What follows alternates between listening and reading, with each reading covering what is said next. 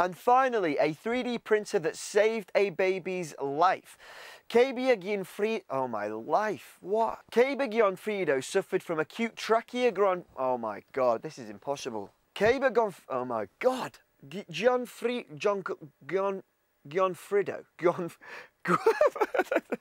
I'm Ron Burgundy. Gianfrido suffered from acute tracheobronchitis.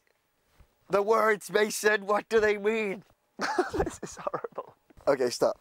Collaborate and listen. Gianfrido. Oh my god. I'm so glad the baby survived though. No. Oh my god. Gianfrido suffered from acute tracheobronchitis. Oh my god.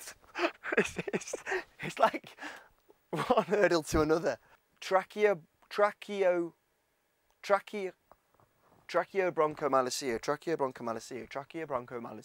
Gianfrido suffered from acute tracheobronchomalacia, meaning that... Oh my god. Gianfrido... Oh my life. Gianfrido suffered from acute tracheobronchomalacia, meaning that he would regularly stop breathing. But doctors at the University of Michigan printed a tracheal splint made from a there's all of these words. Bioresorbable. Is that a word? Oh my life. Gianfrido suffered from acute tracheobronchomalacia, meaning he would regularly stop breathing.